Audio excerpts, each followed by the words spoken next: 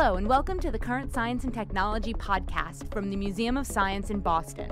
I'm your host, Susan Heilman, and every week we bring you interviews with guest researchers and our museum staff covering science and technology in depth. NanoDays, a week of all things very, very, very tiny, was celebrated this March across the country, including at the Museum of Science Boston. This year, the Museum of Science hosted dozens of scientists, including our guests today, Dr. George Whitesides and Dr. Don Ingber.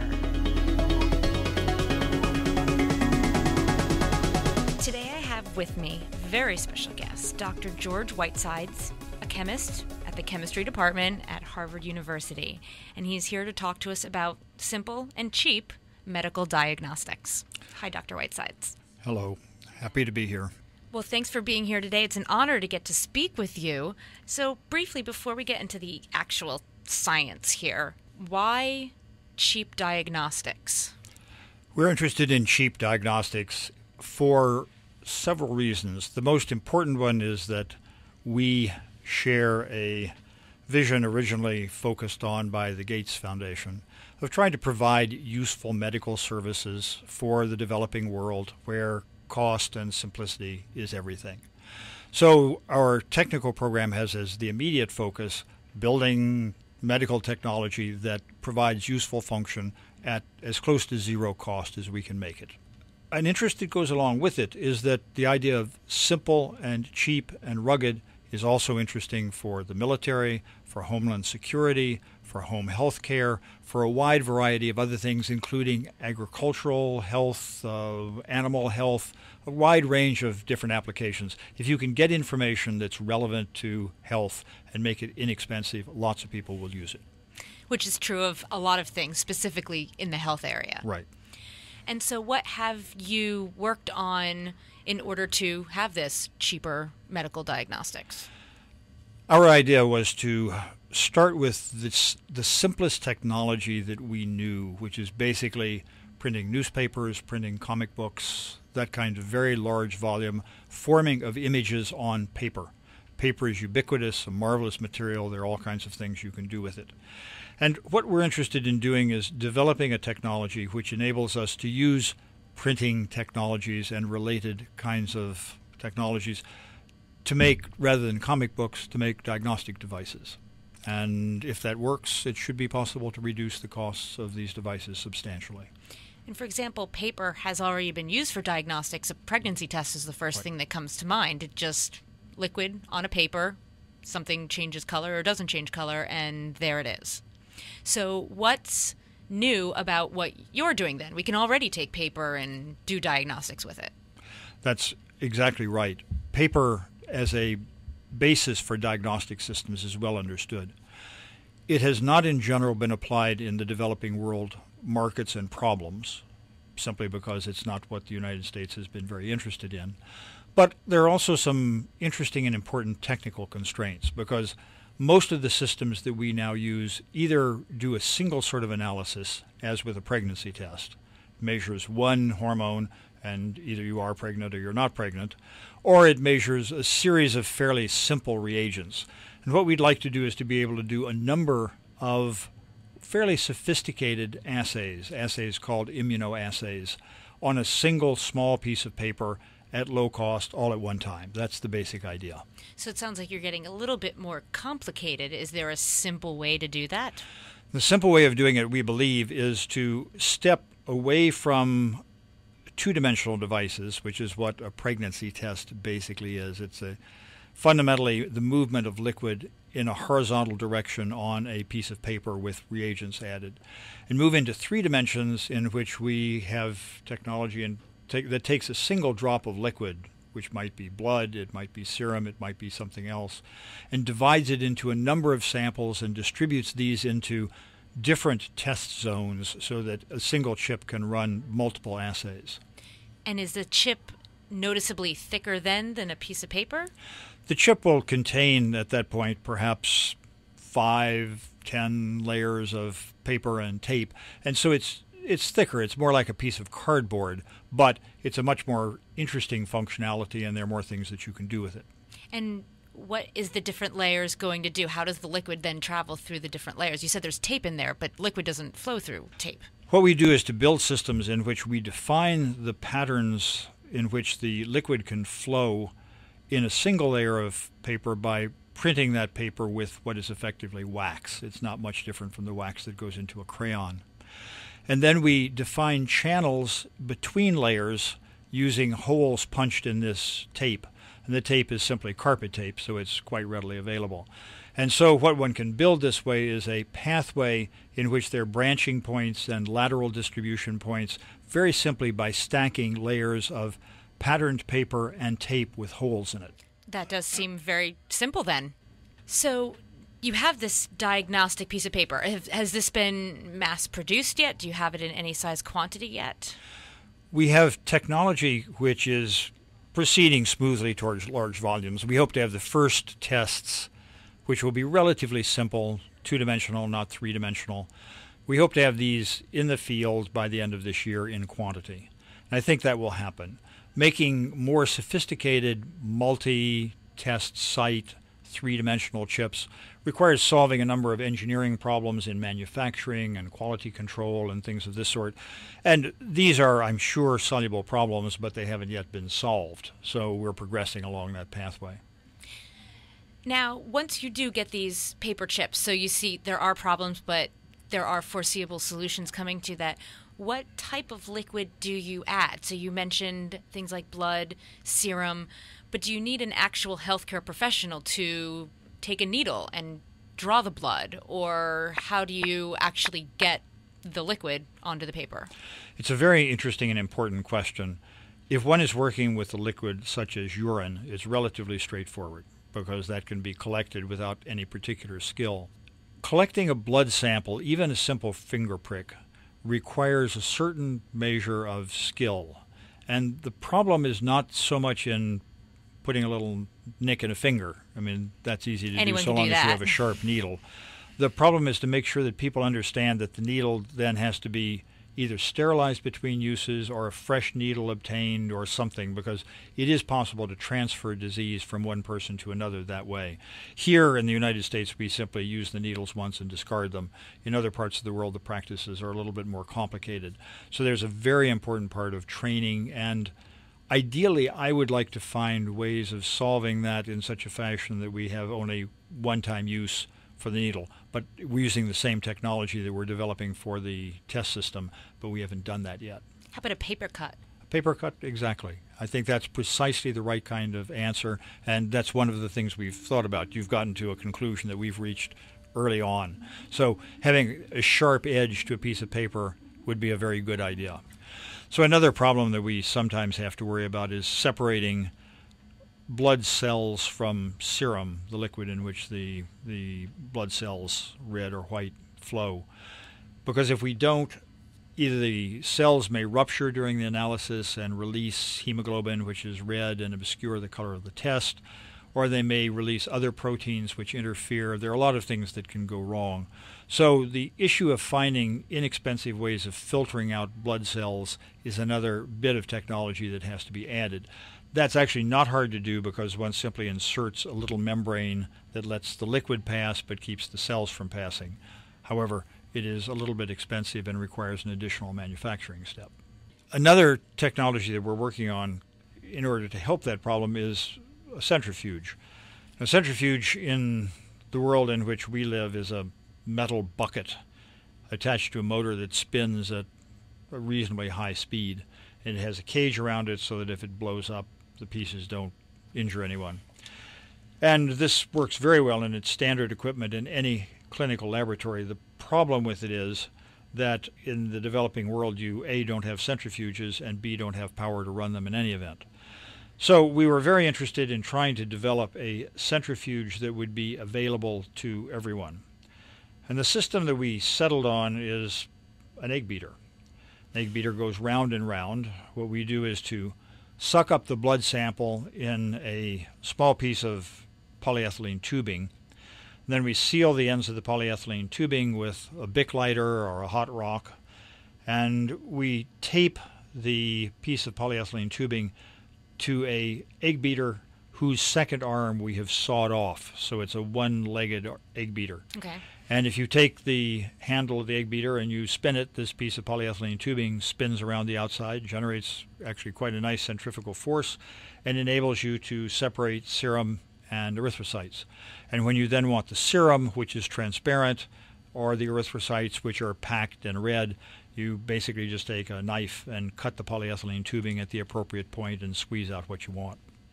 And have you successfully been able to do that? Yes, that works very well. I mean, that part of the problem is solved. We're very happy with egg beaters as centrifuges. And again, we're looking at simplicity for what seems to be a complicated problem. Precisely. Well, all this is very simple, and in the beginning you also wanted to make this very cheap. Paper seems cheap, but if you're making it in big enough quantities and big enough pieces of paper, then you are running into a money issue. So how cheap is all this? The paper is pretty cheap, but the cost of doing research is not. And since many of the diseases that we're interested in, malaria and dengue and chagas and things of this sort, are not really important diseases in the United States, the question is who would put in the initial money to make it work. And very interestingly, the Gates Foundation, Bill and Melinda Gates Foundation, has been the source of the money that's enabled us to really make a serious effort in this direction.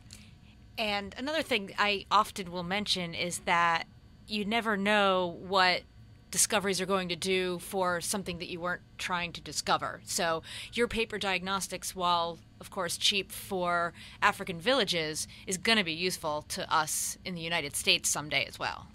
I'm absolutely convinced that if we can get this to work as well as I think it will, because it's inexpensive, it should be useful in food safety, in testing water, in environmental monitoring, and looking at problems related to climate change, in a wide variety of other things in which you really want lots of information. If you want lots of information, you want it to be very inexpensive per piece of information, and that requires that the test system be very inexpensive.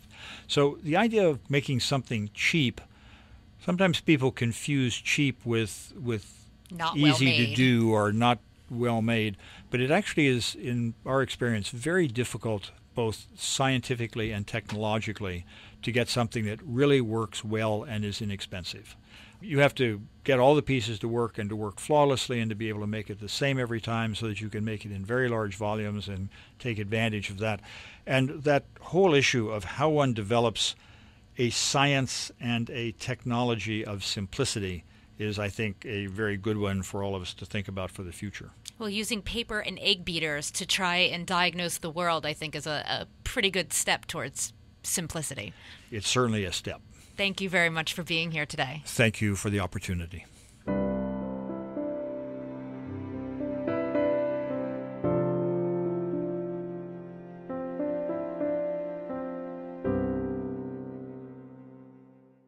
Next, we have a very special guest, Dr. Donald Ingber, a biologist, physician, engineer at the Wyss Institute for Biologically Inspired Engineering at Harvard University. Today he'll be talking to us about using nanotechnology in order to understand how biological things like cells work, and then in turn using that information to try and make your own biological systems. Hi, Don. Thanks for being here. It's my pleasure. Thanks so much. So cells, we know, are pretty small. We can see them with a microscope, though. Why would we need to go to the scale of nanotechnology in order to study them? Cells are made up of thousands of tiny little building components, of which each one is on the nanometer scale. So to be able to really probe the innards of the cell, we need nanotechnologies. And what things are you studying in the cell? What type of structures in the cell? I am interested in how cells are actually built so that they could exhibit their incredible properties, the ability to change shape, grow, move. And that involves a structure that's called the cytoskeleton or cell skeleton. Cells literally have a skeleton like our bodies, but it's made up of nanoscale molecular filaments that function like ropes and cables and struts. So I'm using nanotechnologies to understand which elements do that and what functions they provide. So what kind of instruments do you use to be able to study things this small? Because you can't use a regular old microscope to see nanoscale-sized things. Well, we use microscope, and we combine it with engineered molecules that are in the form of nanotechnology that allow you to be able to see them. They give off light so you can localize where they are and see what structures they're in, whether in long filaments or tubes. And then we combine techniques such as we have a laser nanosurgery technique where we use a femtosecond laser, which literally creates the heat of the sun, but only for an incredibly short time, sort of literally on a billionth of a millionth of a second, and we focus it through the microscope so that it's only in a tiny space, 300 nanometer cube, and in that space it vaporizes. I described it once as a tiny James Bond laser that we use to do surgery inside cells, and it doesn't hurt the cell above or below that spot, so the cells are still functional. So we could use that, for example, to cut one filament and see what happens. So why would making a single incision with this really cool tiny little laser, how would making that incision actually teach you about the shape of a cell? So when I came into biology many, many years ago, most people thought of cells sort of as a stretchy membrane surrounding a goopy cytoplasm. Think of a water balloon filled with molasses. Right. Once we discovered they have this internal skeleton made of filaments, it was clear that idea is not right. I have worked for many years suggesting that cells actually use a very specific type of architecture that comes out of the Buckminster-Fuller geodesic architecture world. It's called tensegrity. It comes from tensional integrity. And it's sort of the way our bodies are built, with muscles creating tension that pulls the bones together into stable, erect frames that are us. Because we're not actually big, goopy things. Exactly. Our skeleton gives us a definitive shape. Exactly. And it's the tone in your muscles that actually determines whether you're stiff and hold yourself upright or whether you fall down into a little huddled mass. And cells similarly have filaments that create tension. In fact, they're the filaments that create tension in muscle, but they're not as big. They're smaller. And so we wanted, in this particular case, to be able to show that that's in fact what they do. So we wanted to cut one and see if it would pull back like when you cut a muscle and it retracts, or a rubber band and it retracts, and that's exactly what we saw. So in other words, you have these nice, stiff, stretched out cells, and you make a single cut with one of these little nano lasers, and then what do you see happens? We see all of the other elements rearranged. It's just like if you were to cut the Achilles tendon, which is under tension, and your foot would pull up because there was tension in there, like a bow and a bowstring would spring open. We see the cell rearranged. We also see that the cell changes its shape. We also use other nanotechnologies to control how cells anchor themselves to substrates. So we're able to use nanotechnology because we want to build things that are on the size of a single cell that they would anchor to. And in this case, we wanted to make cells take on different shapes to see if that's important. So we wanted to make cells have a little anchoring island surrounded by, imagine a Teflon type region around it that it couldn't stick to. So if we have a very sticky big circle, a cell would stick and spread out because it pulls itself out against it by creating tension, and it would look like a pancake. And if we had a smaller one, it would look like a cupcake, and a tiny one would be like a golf ball on a tee. And the chemicals would be the same, and the question is, does stretching change function? And we do that using a nanotechnology that comes from the microchip fabrication industry, where they build microchips on the nanoscale. And using that, we can show that, in fact, when cells stretch, they grow. When they completely round up, our cells actually went into a suicide program. They turned on death. And in the middle, they stopped growing and became functional. So we put capillary blood vessel cells on little lines that kept them in a moderate degree of stretch, and they formed a tube with a lumen down the center, just like in your blood capillaries where red blood cells would flow through the middle. So stretching out these cells seems to be the best way to be able to attach them onto a surface?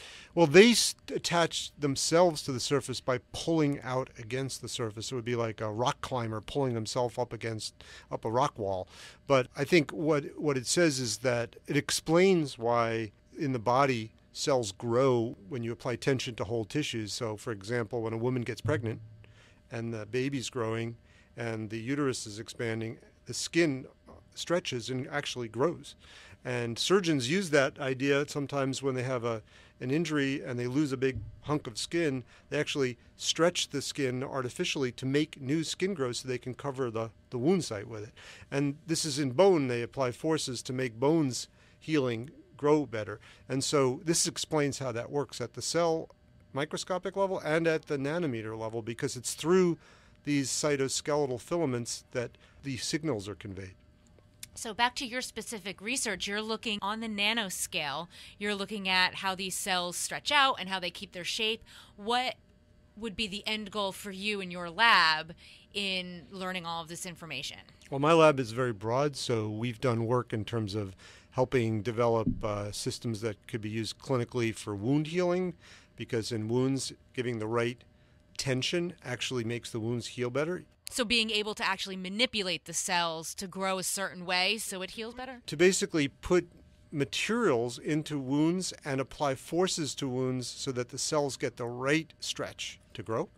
We're doing, at a more fundamental level at the Wyss Institute I lead, we're trying to say if we could understand enough about how nature builds and controls and manufactures, can we use that now as an engineering principle to create our own materials? So we're also now trying to build synthetic materials that mimic this tensegrity architecture of cells, and we're beginning to be able to do that using, for example, DNA molecules that can be programmed to self-assemble and fold up on themselves like a balloon animal and build whatever structure you want. And so we're just beginning to do that. Some of them, for example, mimic the shape of, this is work of William Shih at my institute. He's built structures that look like viruses, but they're not dangerous. There's no infectivity at all. They have that geodesic shape. They have a geodesic to it. shape that actually is taken up very efficiently by cells, so it could be used for drug delivery, for example. Or we can change the mechanics of these tensegrities, structures we build at the nanoscale, and it turns out the mechanics of the matrix on which cells anchor to controls function because it makes them spread around. And it's been shown with stem cells that you can make adult stem cells, mesenchymal stem cells, go down different lineages, which basically just saying that you could also, because tensegrities, you can control their mechanics by interacting, by, let's say, cutting one string or cutting a muscle.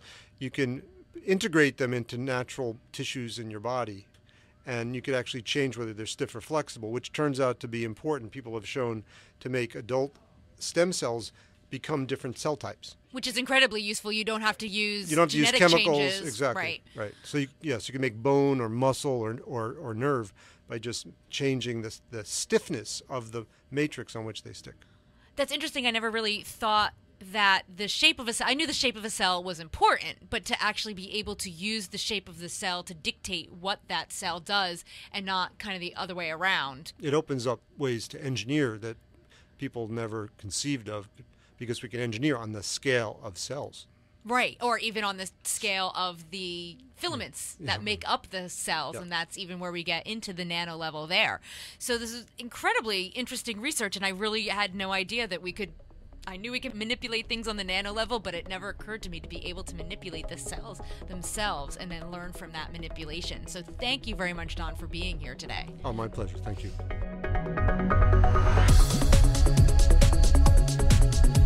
That's it for this week's show. Be sure to come back next time for more of the latest in science and technology.